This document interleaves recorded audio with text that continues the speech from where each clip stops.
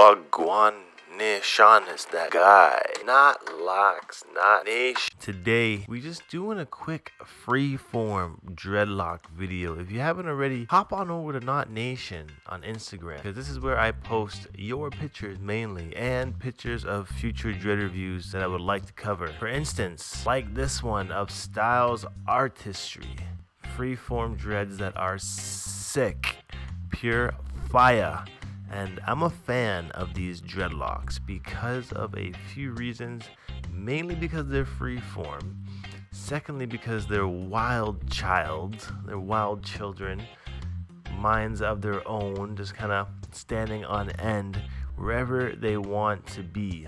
Now, in order to grow hair like this, you obviously just want to freeform your hair, wash and go. Barely looks like he even separates his dreads here, because you can see them joining together into bigger and bigger congos. This one does actually look like there's some thread wrapped around it.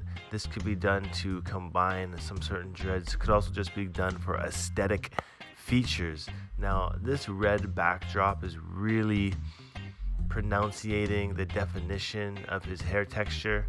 It's a really cool image. This dude himself, I've never heard of him. I was just tagged in this picture and I thought, wow, these locks are rather legendary, and they're just in the baby dread stage still. So once this guy actually gets some length and some droppage, these will be some pure organic freeform locks that are gonna have some mad weight, some mad length, some mad thickness. Looking over at this guy's Instagram, I would say that his locks have been growing for roughly 2 years or so. You can see that he's even got some jewelry on some of these dreads. The front dread is actually really thickening up, and his dreads are pretty much mature at the stage that he's at. He can wash and go, no problem. He doesn't have to worry about any of his dreads coming out in the shower or when he's washing. Surprisingly enough, he's got quite the blunted tips. Now, I mean, with his hair texture being type 4, this is going to happen naturally for him. It looks really cool. Like, of course, they're not going to always and forever be standing up like this. Here he's actually wearing a black, kind of like a headband, bandana that's pushing his dreads back a little bit. Very unique set of freeform dreads here. Trippy picture with the mask on. Roots, definitely. Seems that he's always tying his hair back with a scarf or something. It's a pretty unique look.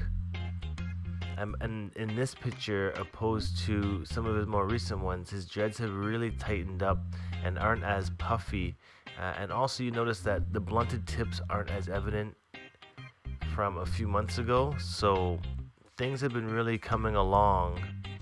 Dreadlocks just being wild, almost like a dread fro that has napped up quite well.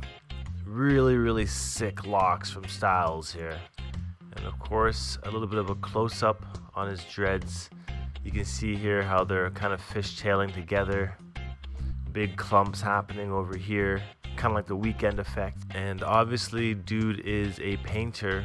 Really a nice artwork. And in this photo here from almost a year ago, you can see his dreads in the very beginning stages of his fro. So he's definitely in his second year of growing his dreads, moving on to his third. And even his beard has a little bit more length now than it does from a year ago. So keep it up, Stylez Artistry. Appreciate your artwork, appreciate the dreadlocks, and of course have a happy and nappy day here at the Not Nation. I'll see you guys next time. Peace out, one love, and represent your locks. Peace. The Nation.